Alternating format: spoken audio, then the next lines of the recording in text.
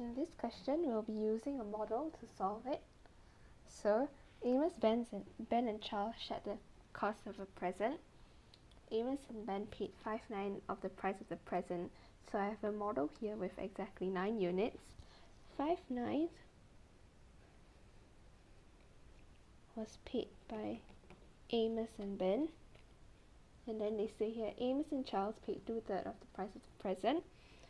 We convert this fraction to a denominator of 9 by multiplying both numerator and denominator by 3. So that gives you 6/9. So 1, 2, 3, 4, 5, 6. 6 out of 9 units will be paid by Amos and Charles.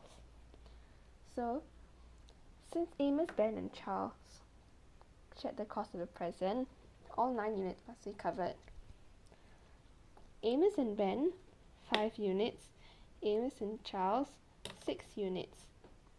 We notice that Amos is a repeating subject in this fraction, so we are actually double counting what Amos's share is. So this overlap here, the 2 units overlap, would be what Amos had paid. Hence this would be Charles' portion, Amos's portion, Ben's portion. So the question tells us that Amos paid $4. 2 units would simply be $4.